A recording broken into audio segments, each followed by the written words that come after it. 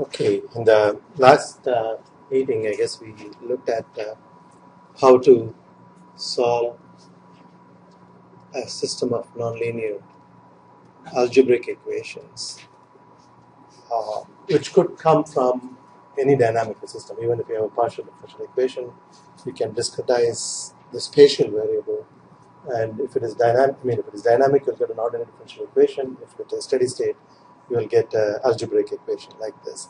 And our task was basically to develop algorithms that will allow us to construct x as a function of p that satisfies that equation.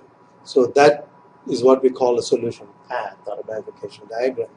And it could be very complicated like this. And you could have branches coming on from that. And I'll give you some real life examples from fluid mechanics and from reaction engineering as well. But let's just continue with the idea of what happens when you get around such critical points to the basic idea of a simple parametric continuation, and how do we overcome that with an arc-length continuation. So we saw in a simple parametric continuation that we take the derivative, the slope of that function, which is dx dp, okay, and that is obtained by taking the derivative of this equation with respect to p. What happened to that equation?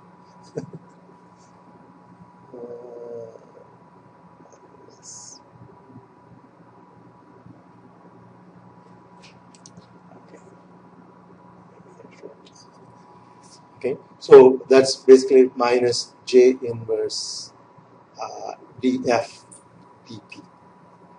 Okay, and that is a simple continuation. It's called Euler-Newton continuation.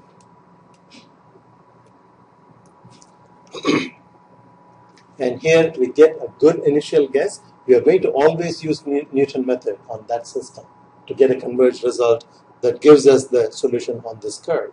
But and as an initial condition, we get x at p plus delta p as equal to x at p plus this dx dp. That is basically Taylor series, delta p.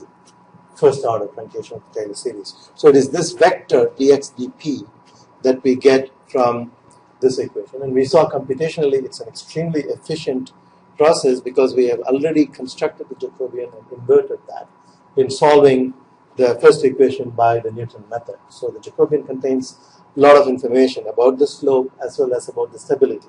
Okay. Now in the arc-length, we said that this will fail when the solution turns around. Like if you're near a turning point and then you are projecting like this with the vector dx dp with delta p taking you away from the limit point, then this is not a good initial guess, and to the solution in this particular example that lies here. Now you might have a situation where the solution just turns around and never comes back. Okay, then there is no solution beyond that particular value of the parameter. Then the Newton method will try whatever number of iterations you give and then it will fail. So how do we overcome that? And we saw that we can reparameterize the problem. So the problem, this is called the arc length continuation. And the basic idea is we treat f of x as a function of s, p as a function of s, equal to 0. S is the measure of a new parameter we introduce in the problem, which measures the arc length, how far away we are. And then we gain an extra degree of freedom by introducing an extra parameter. And we treat p as an unknown. Previously, p was specified, and we were trying to obtain a solution for x at that particular value of p. Now, p is treated as an unknown, and so we add an additional equation, which we call the arc length equation, as p of s and s itself. So what we have is we have n plus 1 equations in n plus 1 unknowns. And the unknowns are x and p. And they are both functions of s. And there are many ways you can construct this extended additional equation, okay, which is a measure of the arc length. And one of the ways that we wrote down was x minus x naught squared, and you typically put a weighting factor, and I will tell you why. P minus P naught squared plus S minus S naught squared equal to 0. That is, if W1 and W2 were, for example, 1, that would represent the equation for a circle or a sphere or a hypersphere, depending on the dimension of the system. So, and x naught, p naught would be the current reference point. So it will be the center of the sphere. Okay. So if you go back to this figure, if I'm around here, I take that as the center, and I draw a circle of radius s minus s naught. Okay, and then ask the question, go and find me a solution where this equation is satisfied. That means it is on the circle, plus that equation is satisfied, which means on that curve. So there are two such solutions, the intersection of these two. And next we have to worry about which way the continuation method will go. Okay, so here this is an unknown, this is an unknown.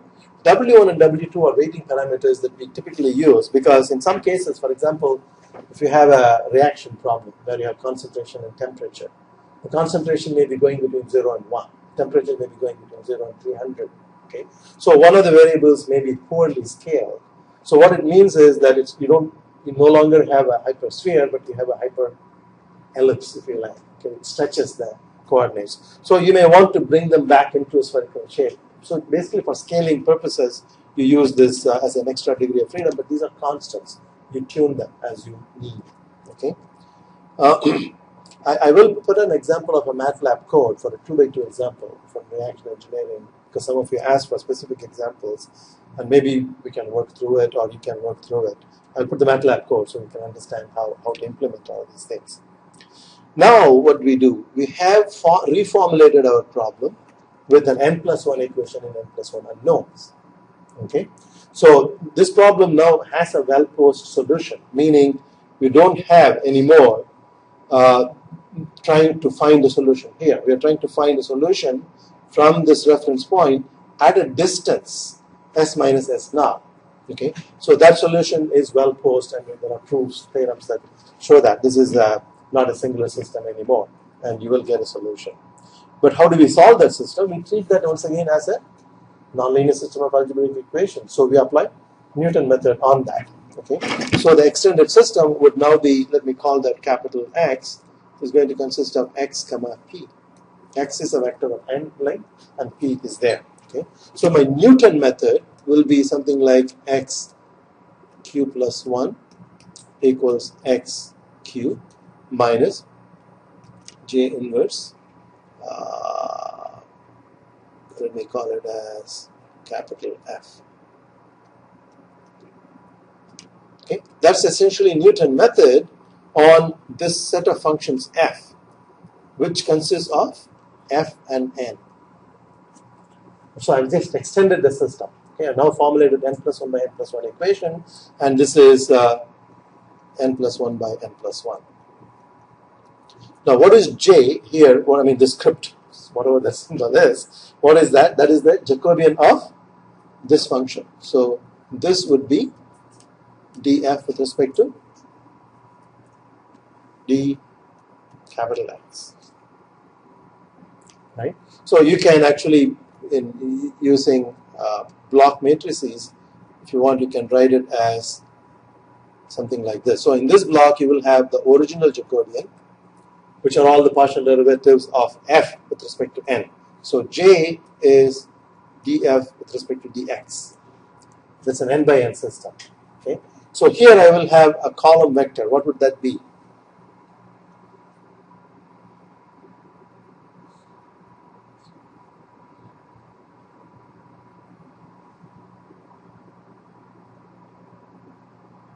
Can you visualize in your mind what we are trying to do? We are trying to solve an n+1 by n+1 equation. So by Newton method. Okay. So this vector is n+1, consists of x and p. Okay. And this is a derivative of these functions, n+1 functions. So what I'm saying is I can take the derivative of the first n functions with respect to the first n variable. That will give me this.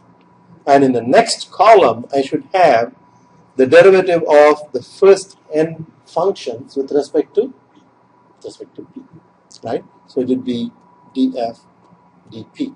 Now, is that an additional word? No, because we have already calculated that also. Where did we calculate that? We calculated that in here. Okay, we have calculated already j. We have calculated df dp. Okay, so what will go in this row? All the derivatives of n with respect to x. N is a scalar, singular equation. X is a vector. Okay, so here you will have dn dx, and the last one would be dn with respect to dt. So it is only this last row that you need to take the derivative, additional derivatives, to construct your super Jacobian. Okay, the n plus 1 by n plus 1 Jacobian. The idea is what is important. I want you to know how to extend this. Once we get this idea, we will use the same ideas for tracking other singular points also. And there are papers that tell you what are the exactly extended systems that we need to calculate a limit point or a half bifurcation point or other types of bifurcation points. Did I start recording? I guess I forgot. Okay. Any questions on that? Okay. So now you use the Newton method, but you specify in that entire system, the extended system, S will be your parameter. So you specify S. Keep changing delta S if you like. That's a radius. Okay. And if you follow this, I'm going to ask you the next question. Okay. We posed this problem that there are two solutions. Okay. There are two solutions from this reference point. One is here and one is there. How do I decide which one I can go to? That would depend on the initial condition that we give. If we give an initial condition close enough to one of them, then that will be attracted to that particular solution. Right? So this is where this idea of a region of attraction of each steady state solution is useful to have, because if you are close enough to that steady state within the region of attraction, then the initial condition will go to that particular solution. So can you think of a way of getting the solution on the front side and not on the back side? Or on the back side and not on the front side? How would you do that? How would you generate a good initial guess from this particular point?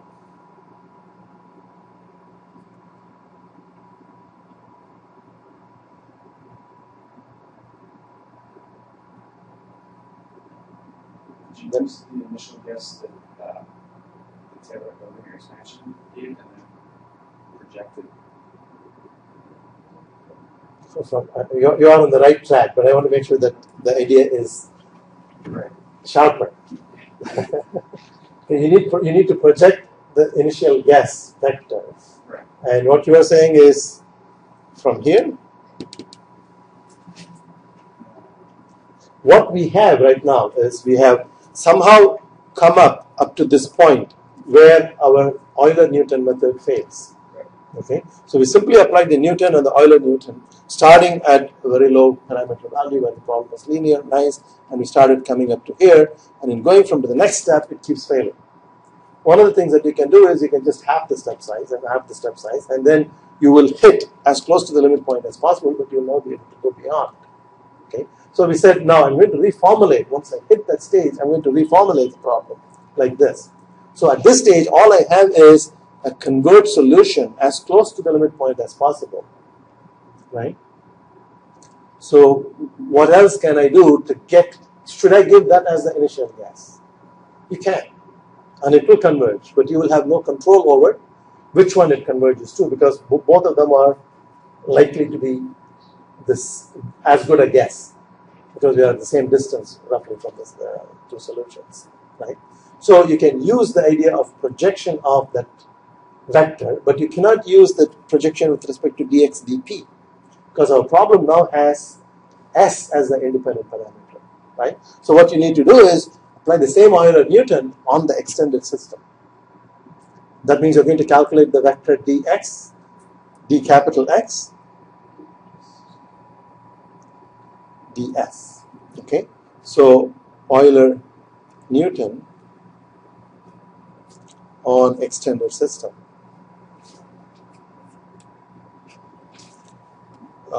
will give the tangent vector.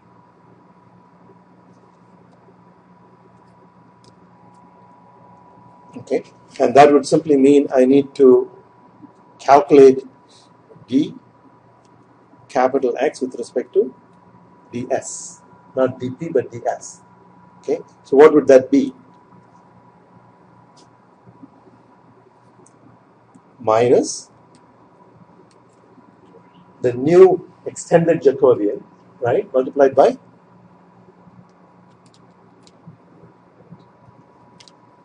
I want you to be kind of able to complete this.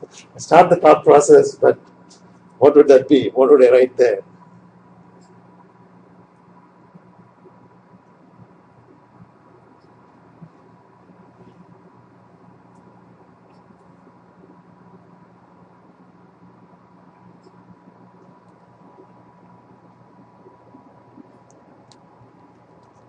Remember, symbolically what I have done is I have these two equations. I'm writing this as f of chi s equal to 0.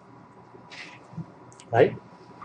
So I have the n plus 1 equations, but symbolically I'm writing them as capital F. Capital F is packed with the lowercase f and n. N is an equation, new equation. Okay? And capital X is packed with the vector x and p. Okay? And s is the new parameter. So this problem at this stage looks the same as the one that we had here. Right? Except everything became capital with the meaning suitably modified. Capital F is small f plus n, capital X is small x plus p, and p is the new parameter s.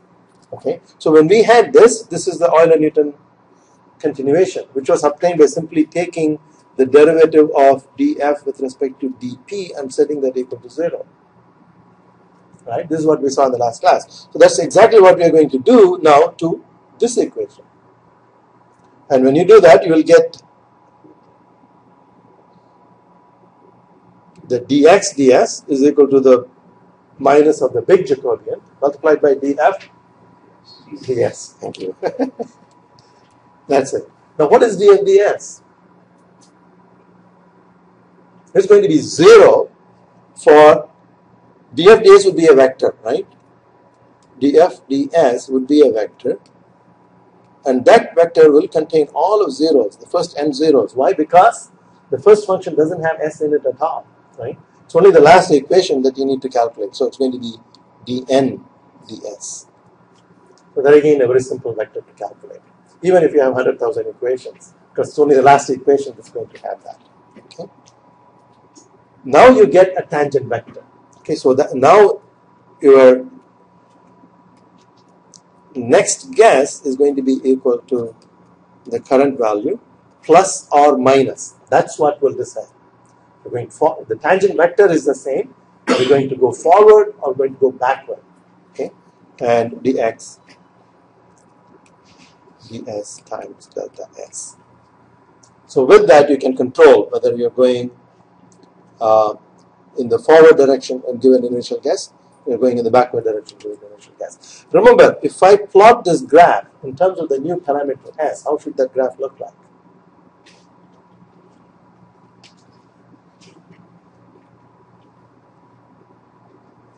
Here I plotted the solution in terms of p. So in terms of p, it has these turning points and it turns around.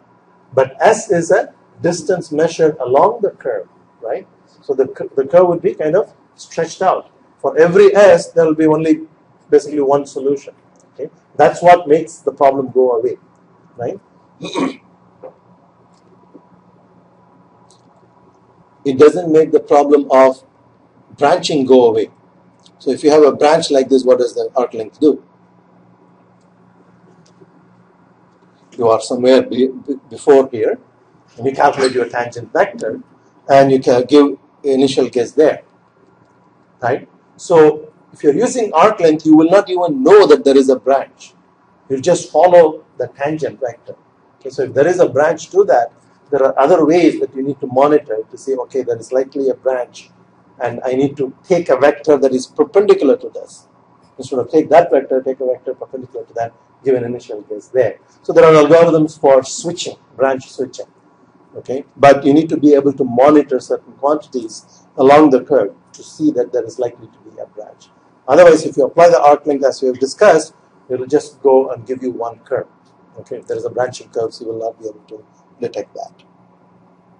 As you are carrying this, of course, what you can do, one of the simple monitoring things would be often the stability changes at those critical points. So you have the Jacobian, we have the basic Jacobian, right? You can always calculate the eigenvalues of the basic Jacobian to see whether there are any sign changes. That would be an indication that stability is changing. Okay, that would be an indication something happens between those two steps. Okay, so that's a very powerful idea of how to extend the system to overcome a problem that we face, okay, in terms of a turning point. And this idea has been applied to a number of singular points. I'll give you a paper and kind of take you through what are the other types. But let's just see this idea one more time. Now focusing on what we want to do is locate exactly where the turning point is. What is the value of the critical value of the P, where the solution turns. Okay. So we have already learned that if it is a simple limit point, what happens to the eigenvalues? One of them goes to 0. Exactly one eigenvalue goes to 0 from the negative plane to the positive plane. So if you have a high-dimensional system, a simple point, in fact, is defined in such a way that there is only one eigenvalue. If there are two eigenvalues that are going to 0, then you have a higher order singularity and higher conditions that must be imposed. And so mathematicians have kind of classified various types of singularities and imposed methods for that. But the simplest one that we have seen is if it is a simple limit point, there must be exactly one eigenvalue that goes to 0.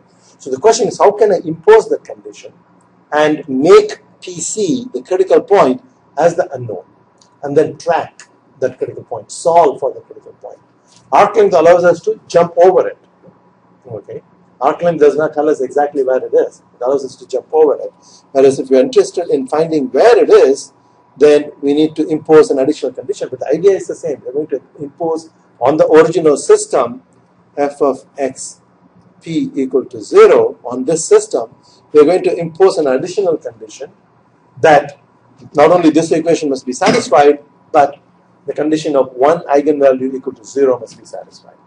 Okay? If you remember, what is an eigenvalue? The eigenvalue is defined by something like this, equals lambda 5. That's the eigenvalue problem, right? Where j is the Jacobian of this function.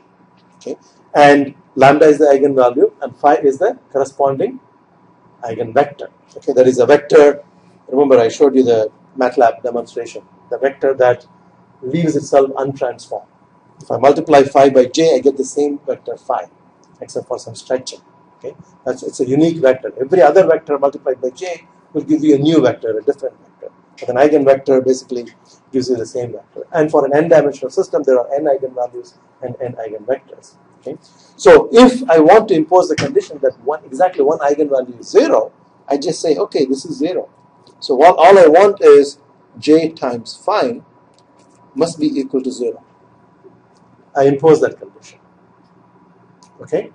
Now, what is the problem by imposing that condition? I don't know what phi is. And how many equations do I have? I have n equations here, and this is again n equations I need to satisfy. Okay, but I don't know what the eigenvector is. I know the eigenvalue must be 0, so I have imposed that condition. Okay, and I know what j is. I have calculated that. Okay. There is a possibility that if phi is 0, for example, I could satisfy that. Right? J times phi is equal to 0. Okay. So I don't have to impose the condition that j times phi is equal to 0, but phi is not 0. Meaning it is not a trivial vector. It is a non-trivial eigenvector. Okay. So that means I need to add an additional condition. Typically, it is indicated by L of phi equal to 1. Okay. So that is some measure of norm of the vector must be equal to 1. We could simply have all the components of phi 1 square plus phi 2 square plus phi 3 square equal to 1. You can normalize it like that. So this condition ensures, there is one equation there, it ensures that there is a non-trivial eigenvector with a 0 eigenvalue. So these are in fact the exact conditions must be satisfied at a simple limit point. If I can solve that extended system of 2n plus 1 equations, I will be able to get the exact location of QC. Now, what are the unknowns in this equation?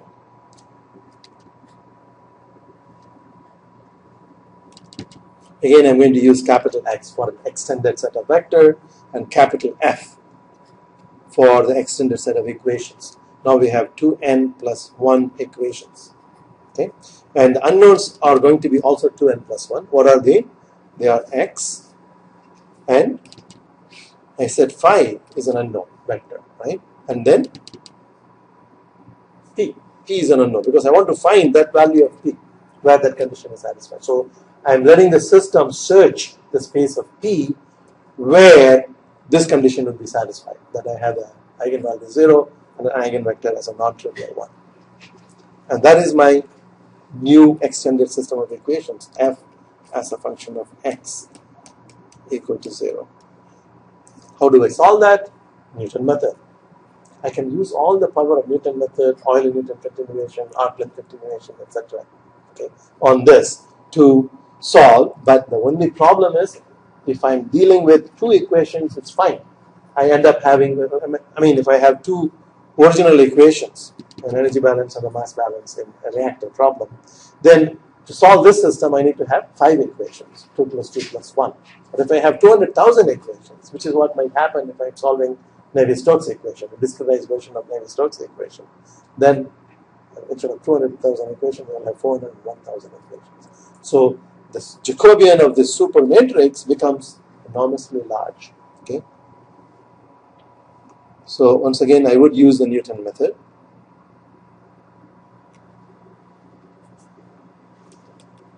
And that would be x of q plus 1 equals x of q minus f. Okay, and there are efficient ways of inverting this matrix, because this matrix now is huge for any realistic problem coming from partial differential equation. Okay. So there are efficient ways of solving that. And you will recognize that once we try to look at the structure of this Jacobian. How will the structure of the Jacobian look like?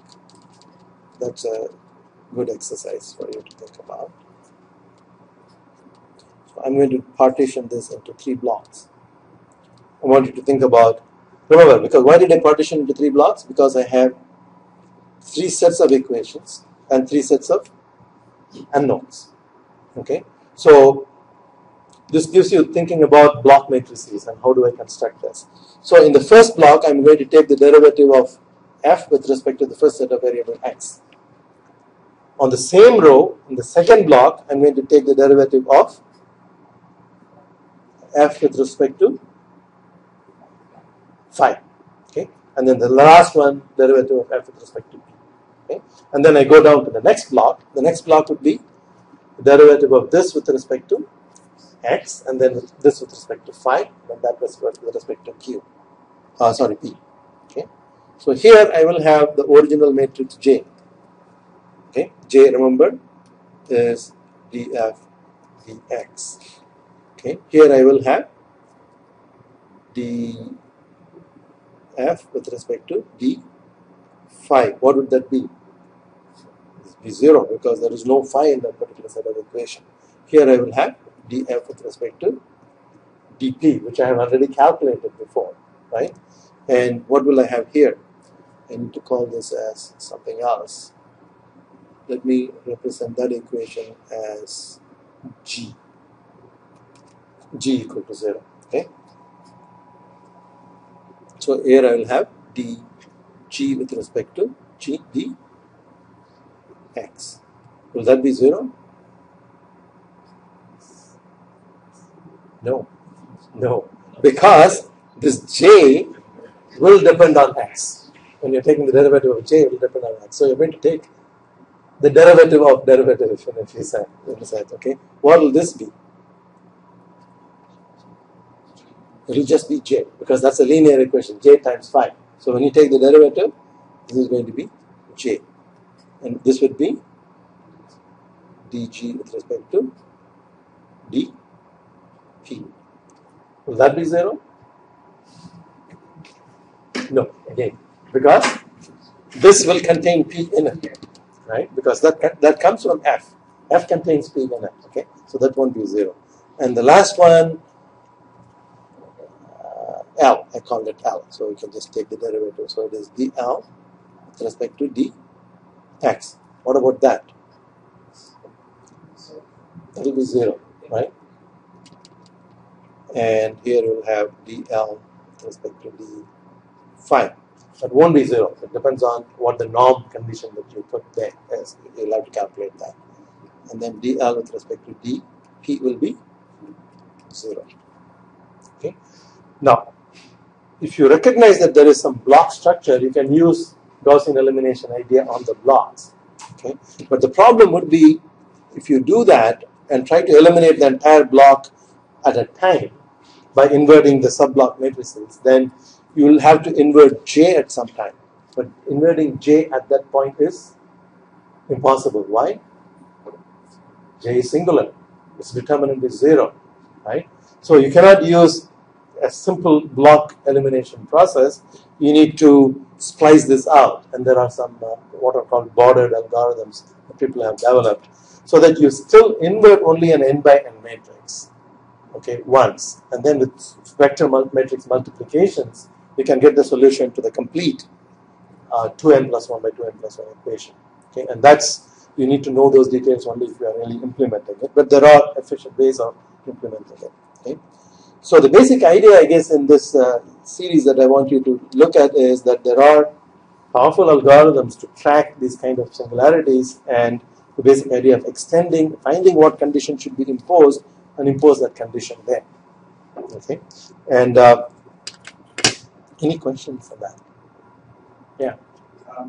Right now, P is just one parameter. Yeah. For a multi-parameter system, yeah, you just send that to a vector. And then, I mean, you have kind of Newton-Euler within. Right. So this idea can be kind of recycled many times, but you cannot, unless you have a higher order singularity, you cannot try to find two parameters at the same time by imposing. It is possible that two limit points come together coalesce at a particular situation. I'll show you some of the possibilities. That is called a double limit point, and there you have to impose that two eigenvalues are going to 0. And there will be two parameters in the problem. So, a simple example, suppose I think I have a figure like this. There are two limit points. And there is a second parameter in the problem. Okay, so this is parameter 1. And I change the parameter, and I get a solution that just comes like this. So this is for P1, this is for P2, and this is for P3, etc. Okay. So for a pair of values, specific values of P1 and P2, you will have an inflection point where these two limit points come together. That's a higher order singularity, so you need to extend the system beyond. But the other thing that you can do, if you have a second parameter, is ask the question, how does that limit point change when I change the second parameter? For that, all I need to do is solve this particular system with the second parameter P2. And I can continue this extended system.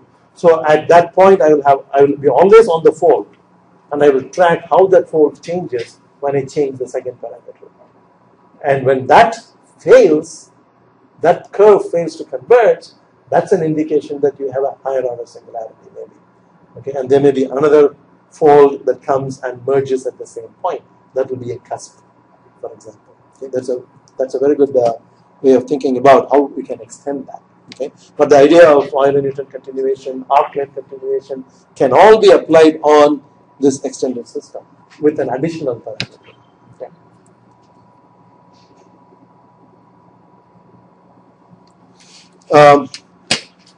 I was going to give you a few examples. Maybe let me start with this example. This is a paper that came in the 90s when I was heavily involved in this area, and I was really excited about this particular paper. And I visited these guys in Germany. I was in Germany at that time. The problem, they are in a nuclear research center. Okay? And the problem they are looking at is a closed loop. And there are a lot of interesting ideas in this paper. Okay? A closed loop of pipe, circular pipe that's built into a ring, but it is closed. There's no liquid that goes in or comes out. The idea is that these are used in nuclear reactors, for example. Okay, so you have one section that is heated and then it is brought out. It's like a thermosyphon kind of a loop kind of a structure. And they idealized it. And so one half of it is heated, like TH. Okay, so this half of it is heated. And the upper half is cooled. And the pipe diameter is small compared to the radius of the pipe. Okay, so you can assume, for example, that there is not significant variation in the cross section. So you can assume that they actually present it in a nice mathematical way, that you could talk of area averaged. So average everything, the temperatures and the velocities over this cross-sectional area circle, and you have only one value of temperature, but that temperature doesn't depend on the radial position or on the angular position of the cross-section of the pipe, but it depends only on this angle, phi. Okay, and similarly you have a velocity that depends on phi. Okay, the question to you is, if I do this experiment where this angle that is measured from here, for example, okay, is 0, so that I have this kind of moved this way and that moved, and it is in a horizontal location. The heating and cooling are, heating is occurring exactly at the bottom and cooling is occurring exactly at the top. Okay, what kind of a behavior would you expect from your intuition physically? Think about that, and then think about if I tilt it by, say, even 1 degree from that horizontal position, what kind of a behavior would you expect?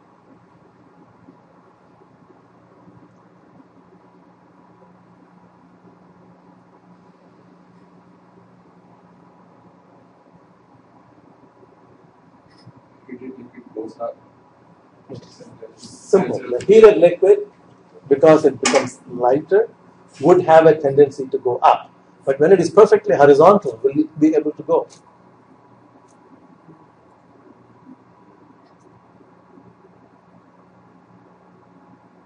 And that introduces the idea of symmetry and symmetry breaking in this particular problem. Okay? So if I have it tilted, for example, in the way that it is in the picture, then I can very easily see, okay, there is a hot fluid here and there is a cold fluid there.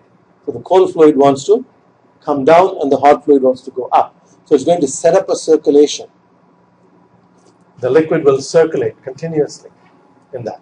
So if I tilt it the other way, it could change the direction of the circulation. But if I keep it perfectly horizontal, what's going to happen? It will remain as a stable conduction state. The only way that the heat will be transferred is by conduction mechanism. There will be no convection until a certain heating rate. Okay, so if I heat at a higher rate, that means I'm controlling TH and TC. Okay, so the delta T that I impose will tell me that up to a certain value, I will have only the conduction state, and then it will bifurcate supercritically with a pitchfork bifurcation once I exceed certain delta T. Here I'm plotting, for example, the velocity.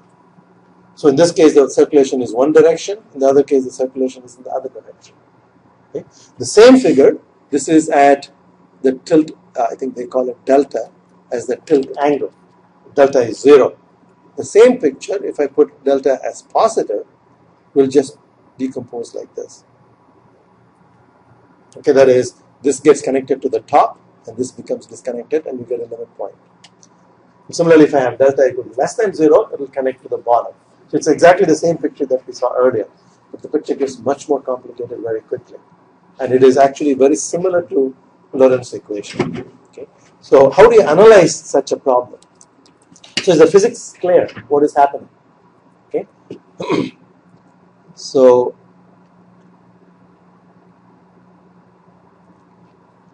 can you see this? Maybe not. Let me see whether I can blow this up. In the theory, basically they say I'm going to use an area averaged equation. So they start with that point. But if you want to show that, maybe in the later part when you talk about averaging, you can come and visit and see how do we get this equation from the Navier-Stokes equation. Okay, that's a question. So you start with the Navier-Stokes equation because that is the one that governs the fluid mechanics and heat transfer of this particular problem. And what would really happen is if you have a pipe like this, and if you look at what happens, you are heating it, there will actually be convection currents that will be set up. There will be a gradient in temperature within the pipe, no matter how small the cross-section is. But they have said I'm going to use the area averaged temperature and area average velocity. So it's as if there is a slip, there is a plug flow. The velocity is not satisfying the no-slip condition. You can derive that by doing a volume averaging or the area averaging of the Navier-Stokes equation. So what is this equation? Continuity equation. It simply says that there is no variation in the velocity in the phi direction. Phi is the direction along the angular portion of the loop, right? So the velocity is the same. If it starts moving, incompressibility will dictate that the velocity should be the same everywhere in the pipe. It's a closed loop. Okay, so that is a continuity equation. What is this equation? It's the area averaged momentum equation. Okay, and in the momentum equation, what is this term? Is the buoyancy term. Okay, the gravitational term or the buoyancy term. Okay, and this is the pressure term. And what would this term be?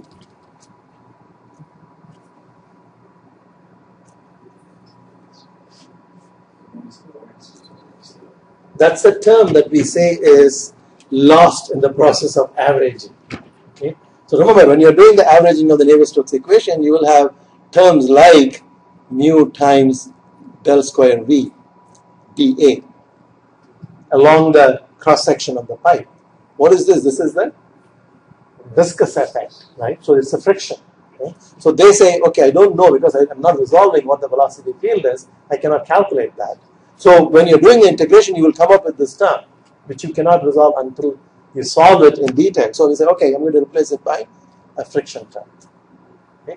So I'm going to use that model of a friction factor to calculate what is the friction term. And you do the same thing with heat transfer also. And take the energy equation, and here you have the accumulation term, the convective heat transfer is important. You include that. And what is this term? Conduction in the phi direction. Because they are averaging only in the cross section, you should have the conduction in the phi direction also appearing in there. Okay, and this is the heat transfer from the fluid. This is the area average temperature in the fluid to the wall. So heat is transferred from the fluid to the wall. So this is the same interaction that the fluid is having with the wall for energetically, whereas this is the same interaction from momentum point of view, from friction point of view. So these are closure relationships, and you could also have a heat flux through the boundary, for example. Okay, so they are accounting for both cases, and that is your area average model. So conceptually, we can understand what each term physically means, but to derive that from the Navier-Stokes equation, they have not done that.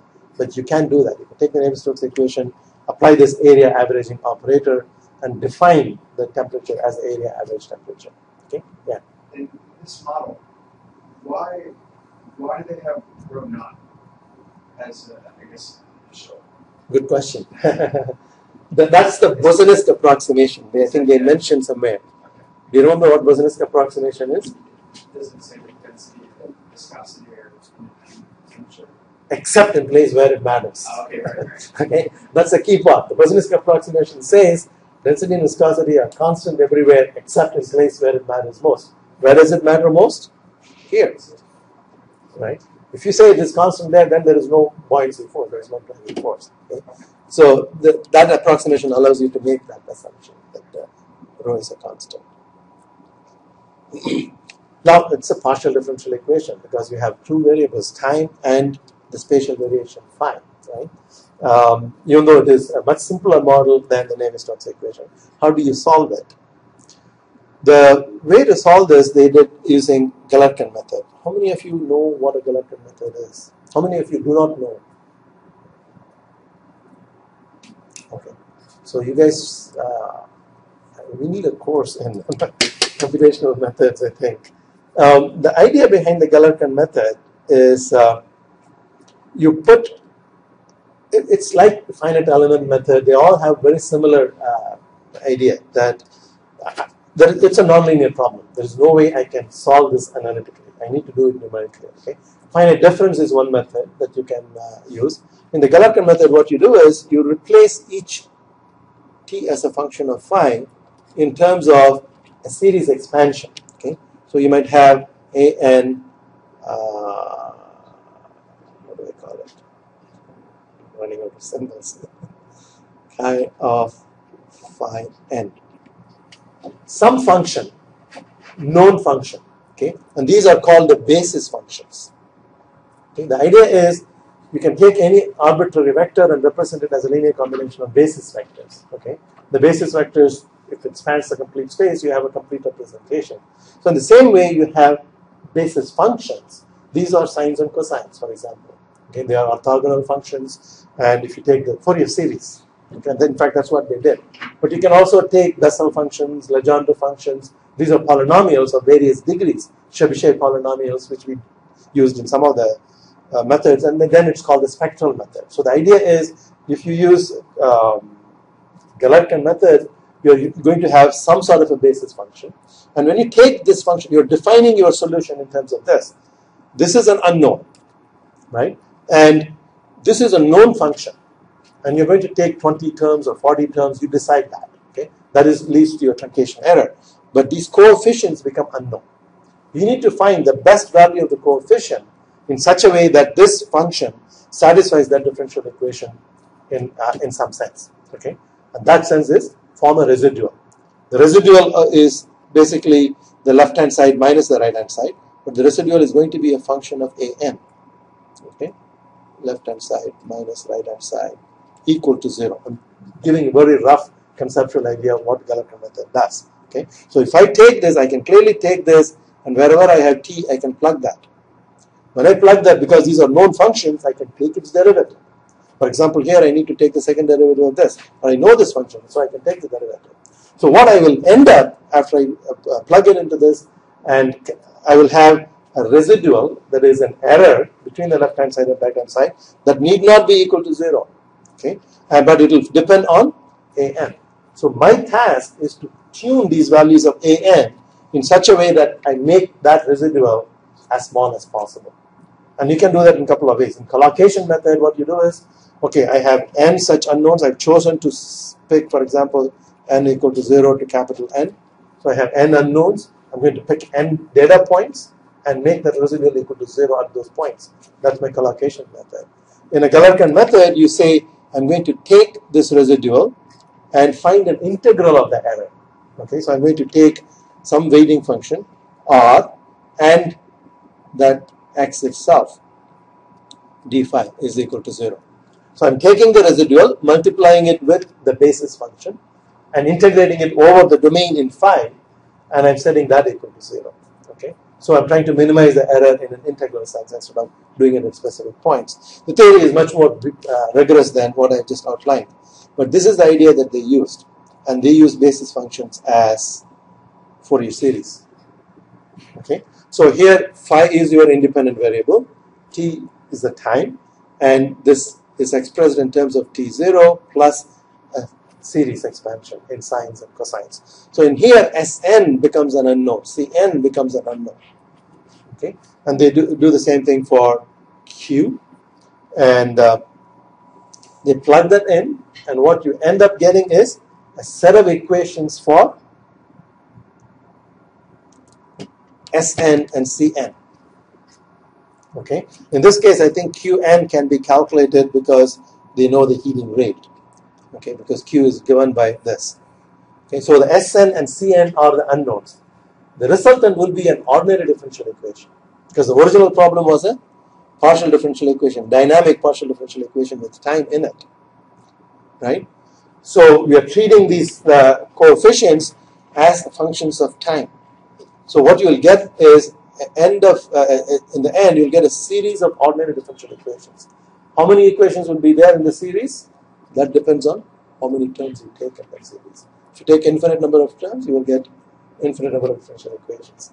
But the beauty in their work is, of course, they do non-dimensionalization. and they put some closure models for H, the heat transfer coefficient, and the friction factor. These are all have to be input. But when they do this analysis, x1, x2, x3 are the unknowns. And of course, you have x4, x5, x6, x7, all the way going to infinity. Okay? And these are the coefficients in the series expansion. And the first three seem to be completely uncoupled from the remaining equations. What does that mean? The dynamics is determined by the first three equations. If you look at the next set of equations, here, for n greater than 2, x dot 2n, x dot 2n plus 1, they're kind of paired. So beyond that, you need to solve two equations at a time. Okay, but they depend only on x1, and they are coupled within themselves. Like x2n depends on x2n plus 1, x2n plus 1 depends on x2n, and on x1. Okay, so the structure of the equations is such that the first three equations are nonlinear, and the remaining equations are actually linear. Why do I say it's linear? x1 is known. By the time you come to solve for x4, x1 will already be known. Okay, and similarly x2 will be known, and they are, x1, x2, x3 will be known, but these appear linearly in that. So you can actually construct a series solution to any degree of accuracy that you want. Keep in mind that you're using area averaged one, so there is already some error introduced by that. Okay, but important point is to assume that to recognize that the dynamics is governed by these three nonlinear equations, and there are physical interpretations to that. x1 represents the flow rate, and x2 and x3 represent the horizontal temperature difference and the vertical temperature difference, etc. And there are a number of parameters appearing here: alpha, beta, k, the heat transfer coefficient, the axial conductivity, etc. Delta is the angle of tilt. So it's a very rich problem in terms of the parameter space that you need to explore. But they make an interesting observation, which I didn't realize until very recently. For the case of symmetric heating, when delta is 0 and constant heat transfer coefficient, the constant heat transfer coefficient in this term means the k is 0. This is the constant part of the heat transfer model. Okay, so the k is 0. This equation actually reduces to Lorentz equation. Lorentz, in fact, derived his three equations using Galerkin method, but his model was not a convection in a loop; it was convection in the atmosphere. Right? But it is governed by the same set of equations. The same mathematical method gives rise to the same set of three equations with a very rich structure of the solution. How rich is the structure? This picture will blows my mind. Okay, that's the bifurcation diagram. What you're plotting is the velocity. Remember, x1 is a measure of the velocity. So the velocity is positive, means it's spinning clockwise. It's negative, means it's spinning counterclockwise.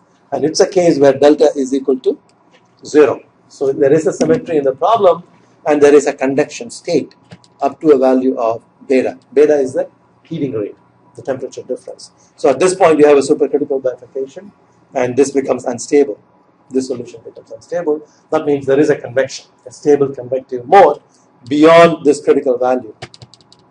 Okay, and then it goes all the way up to here, remains stable, and then it jumps. Then all these are periodic states. Okay, so here there is already a jump to a periodic state. There is a hop bifurcation for this particular problem. It's a 3x3 problem, so they could actually track where the hop bifurcations are. They've used all the tools that we have talked about. Okay, continuation method and the limit point, the hop bifurcation point, how to locate them. Now the condition at the hop bifurcation point is what? You must have a pair of purely imaginary eigenvalues. There should be no real eigenvalue, right? You impose that condition instead of saying that one eigenvalue goes to 0. When you construct an extended system, okay, and that extended system will have not 2n but 3n. 3n plus 2 unknowns, okay, and n of course would be why? Because now we are dealing the calculations in complex space. That's a problem. Okay, so eigenvector will be complex. So there will be a real part of the eigenvector, there will be an imaginary part of the eigenvector. We can derive an extended system for that, and the extra two parameters. One will be the parameter that we are interested in finding, where the off bifurcation point would be. The other one would be Can you guess what that might be for a Hopf bifurcation point? The actual value of the eigenvalues, the imaginary part of the eigenvalues, right? And what is the physical meaning for that? That's the oscillation. Okay, so it tells you what is the frequency of oscillation at the Hopf bifurcation point. Okay, so they have used all these techniques to map out this one, delta equals 0. It's a very interesting paper. It's a very extensive analysis as well. And then they have one for delta not equal to 0. One is for delta greater than 0. You can see the solution continuously evolves. That means the convection is there continuously. There is a tilt, there is a convection continuously. That's for positive delta, and this is for negative delta, I think. I'm not sure what this is. No, they're both for positive. That's why, yeah, delta is in one case it's 5, the other case it's 15 degrees, because they both go the same way. Right? If you had a negative delta, then the curve should go connect to the bottom one. And then there is a Hopf bifurcation, and from there you have additional Hopf bifurcations. And one route to chaotic flow is thought to be this kind of idea of a period doubling. Every critical value you will have the period of the oscillations doubling up. Okay, I think we'll stop there, and in the next lecture maybe I'll go into a few other examples, and we will do linear stability analysis. That's something that I want to do as well on the Taylor-Couette problem, and we'll look at the results that people have obtained using these same ideas in the nonlinear world as you push away from the linear domain. Okay. Any questions?